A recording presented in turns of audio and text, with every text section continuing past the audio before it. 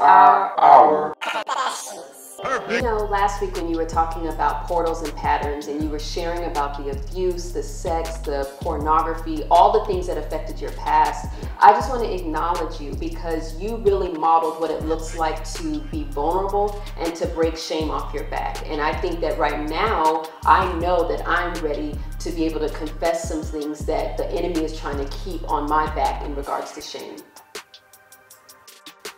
We got some difficult conversations to have on tonight. I'm talking about sex, lust, lies, pornography, abuse. Yes. You want to be here, you need to get set free. 7 o'clock p.m. Central Standard Time. 7 o'clock. These are our confessions.